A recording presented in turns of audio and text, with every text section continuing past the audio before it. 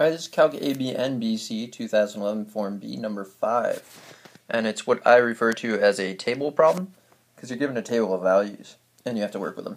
So the first question is to approximate the acceleration at t equals 5. Well, a of 5 is going to approximately be a difference quotient, so we have to use the velocity row of this table. So we use v of 10 minus v of 0 over 10 minus 0. Fill in some values from the table. Keep dividing and keep dividing, and then if you look at the units, we got meters per second divided by seconds, so that'll give us meters per second squared, and that is part A. Part B asks us first, what does this definite integral mean? But we know that the integral of the absolute value of velocity is the same as the integral of speed, and that gives you total distance traveled. So then we just jot that down in sentence form. So it's total distance traveled in meters between t equals 0 and t equals 60 seconds. The next part of this question is to approximate that definite integral using a left Riemann sum. So what we're going to do is there are 3 subintervals, as you can see.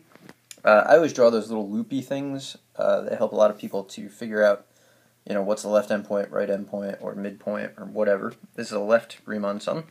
So the first interval is from 0 to 10, so that has a width of 10, and then it's a left Riemann sum, so we use the left endpoint, so 10 times 2.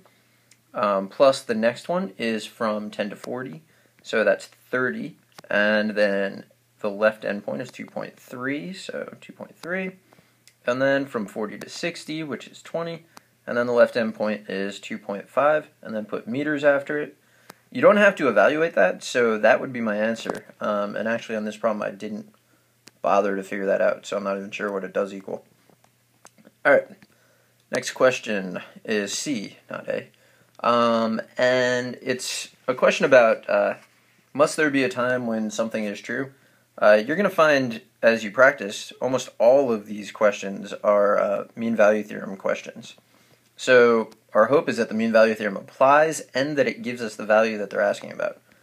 Well, b of t is a differentiable function, which means that the mean value theorem does apply. And on the interval from 40 to 60, it's guaranteed that the following will happen. So v of t, which is really just b prime of t, has to be equal to, for some value between 40 and 60, it has to be equal to the slope of the secant line. So that's b of 60 minus b of 40 over 60 minus 40. Fill in some values from the table. That's 49 minus 9 over 20, which is 40 over 20, which is 2. And then that would be in meters per second, because v of t has those units. So the mean value theorem guarantees that b prime of t equals 2 for some value of t that's between 40 and 60. And so I guess the answer is yes. The table does in fact guarantee that. Alright, the next question is some weird related rates question. I don't know, they just give you a function, they ask you to find the value of it at 40. So, or the value of its rate of change. So step 1, I guess, would be to take the derivative of this with respect to t. So there's going to be 2L of t, and then by the chain rule times L prime of t.